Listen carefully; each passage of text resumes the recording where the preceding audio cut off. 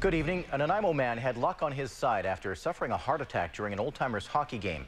The 52-year-old says if it wasn't for the quick action of his friends and teammates, he wouldn't be celebrating the new year with his family tonight. News reporter Brent Shearer has more on the story. He's live in our Mid-Island Bureau tonight. Brent? Eric, just over a year ago, the city of Nanaimo installed automatic external defibrillators, or AEDs, at all of its parks and recreation facilities. One of those AEDs at the Nanaimo Ice Center was put to use for the first time earlier this month. It was midway through an old-timers hockey game like this when 52-year-old Paul Walters felt something strange in the center of his chest. Thought that it was my asthma, and it was more like a burn.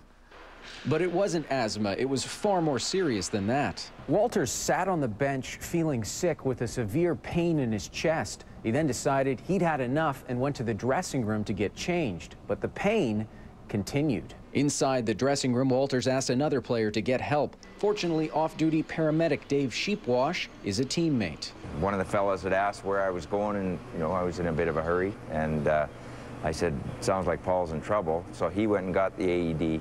He came in, asked me what the problem was. I said the pain was getting worse, and he turned around and told the other guy to go get 911, and turned around, and I fell. That was as far as I got. This is an AED.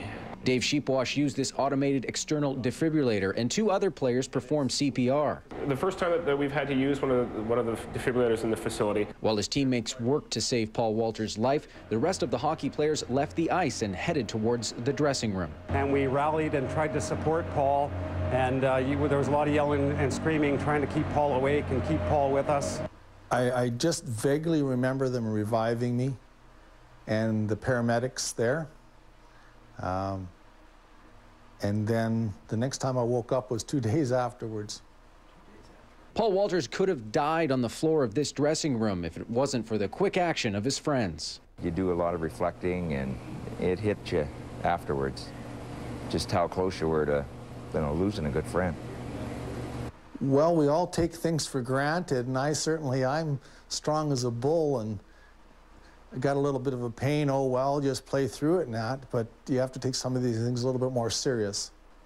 In the days that followed, Paul Walters underwent surgery for a blocked artery. He's now at home recovering with his family.